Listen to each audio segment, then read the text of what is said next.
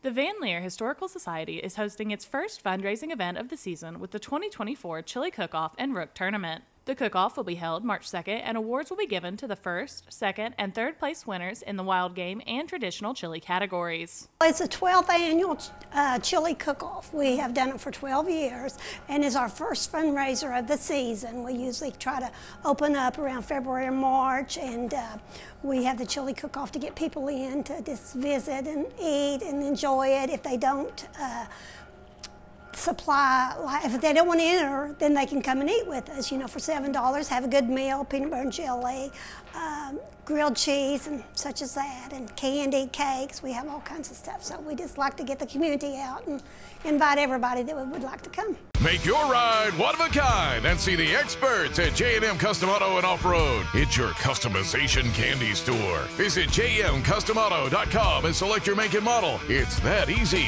Window tinting, remote starts, leather interiors, sound systems, front and rear bumpers, spray and bed liners, bed covers, wheels and tires, lift kits, step rails, even underglow light kits, and so much more. If you can dream it, we can do it at J&M Custom.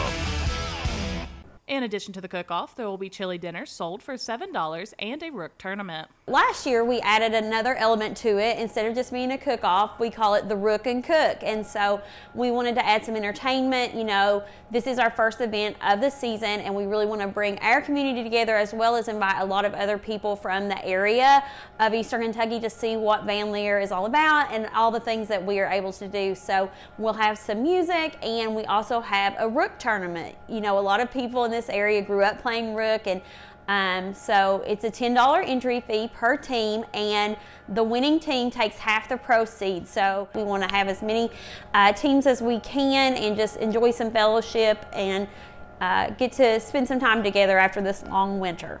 Registration will be held from 3 to 4 p.m. March 2nd at the museum. For more information, go to Van Lear Historical Society Coal Miners Museum on Facebook. Reporting for Mountaintop News, I'm Brianna Robinson.